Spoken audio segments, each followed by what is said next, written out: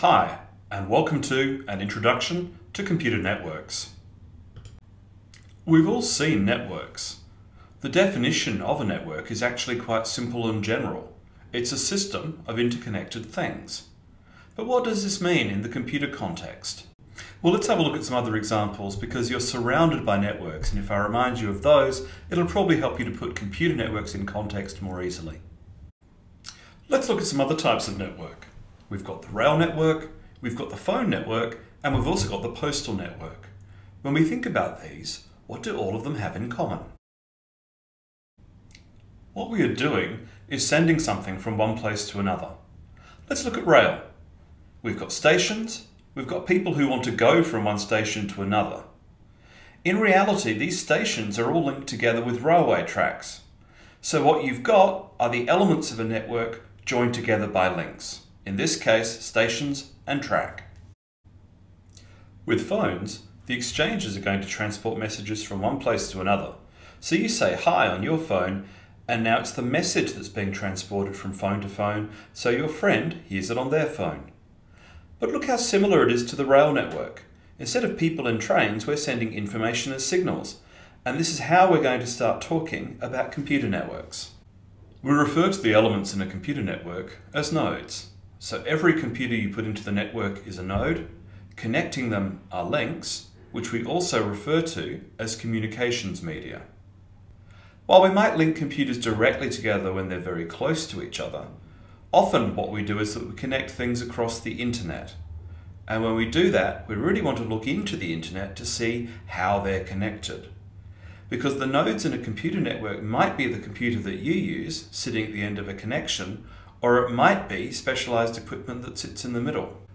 One of the reasons that we have to think about this is that, as for train and phone networks, we have to have a way of getting our message to the right destination. We have to know where to send it. So let's look at a complicated rail network. As you can see, poor Jeff down there doesn't know where to go. What do you need to know in order to tell him how to get to where he needs to go? Well, you need to know where he's going, you need to know where he's starting from, and then you have to understand enough about the network in order to be able to tell him where to change trains and how to get from one place to another. Now, the really good news is we don't actually have to do this very much in computer networks because of the specialized hardware that sits in the middle. Hopefully, most of you already know this because you've used the internet before. So you sit down with a machine, and whether you're connected via Wi-Fi, which is wireless, or a cable, you can talk to the internet. But of course, this means that you've got some other device in your building, or your computer's been set up to work with some other kind of wireless technology that will connect you to the internet. Just to recap, nodes include PCs and laptops, modems and printers, phones and tablets, and any special network hardware. Anything that is connected to the network is considered to be a node. But why don't we have to deal with Jeff's problem of having to work out for ourselves how to get through the network?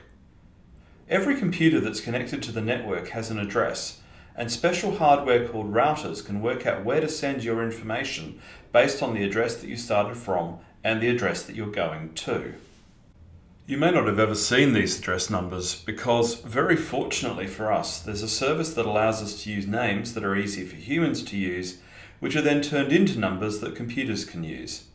So let's see what the equivalent of that address number is when it's a name. And that's much easier to use. So we've talked about networks generally, and we've talked about the fact that computer networks are very unsurprisingly made up of computers, but there are nodes on the edge, and then there are these special nodes in the middle that help to direct your message to the right place. So what we're going to do now is quickly look at how we would send a message from one place to another to make sure that we've got all the key concepts. So you open up your machine and you decide that you're going to write me an email saying how much you love the movie. You get my email address, you put it all together, and you press the send button. And what happens then, of course, is that message is sent to the internet. But now we've got to work out where we're going to send it to. So let's go back and look at that address. It actually needs to be sent to a machine that has that address.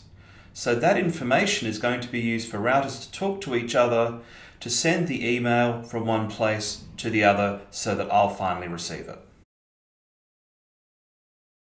And that's an introduction to networking. Thanks for the email and thanks for watching. Bye!